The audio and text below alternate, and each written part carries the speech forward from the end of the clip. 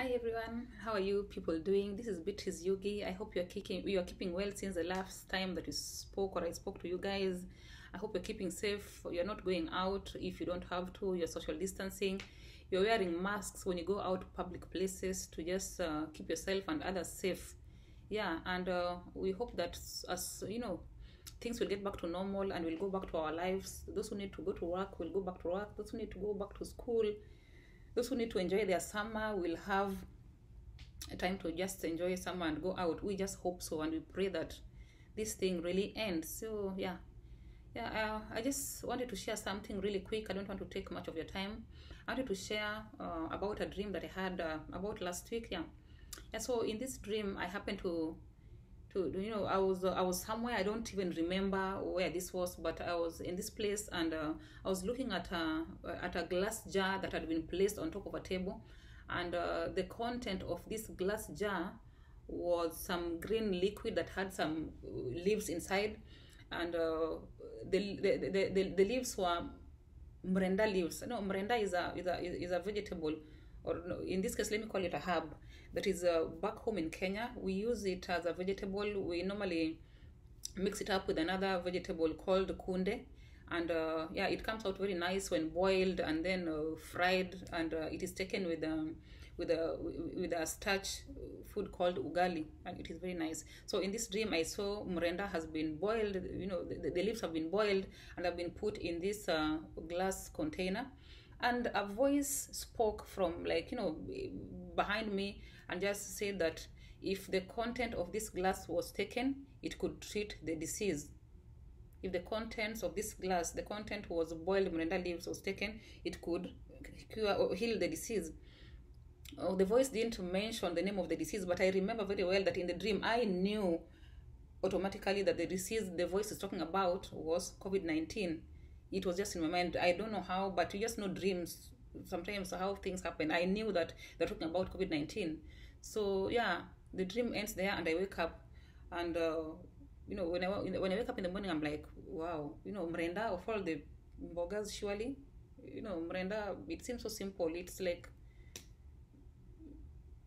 yeah. Anyway, so I didn't think so much about it. I just kept it at the back of my mind until after about 2 days, and I watched something on Facebook that just triggered my memory about the dream again, and I decided to think about it. So I thought about it, and I thought, oh, why don't I just research and just find out what's the harm? So I sat down, and I didn't even know the English name for Mrenda. I just knew it as Mrenda, and it was a vegetable. So I sat down, Googled the English name. I found out that it was called Jews, mallow, Jews as in Jew, mallow, Mallow, and the scientific name was Corchorus olitorius, Corchorus olitorius,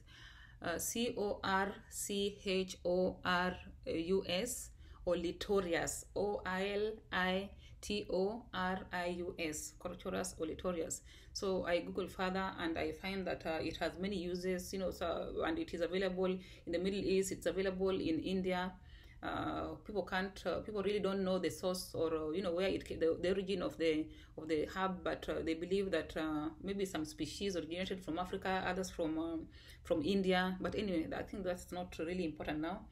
What's important is that some of the uses were medicinal, and it is just amazing that some of the things this herb has been used over the years to treat.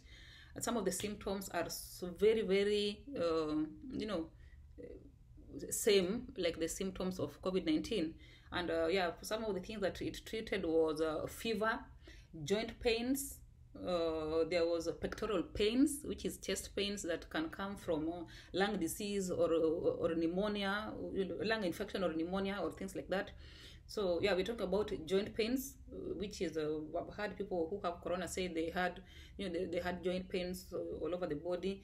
They had chest pains. They had irritation of the mucous membrane, and one of the things that this jute mallow or Mrenda treats is it alleviates the irritation of the mucous membrane, from the nose going to the mouth going down. It alleviates the irritation of the mucous membrane.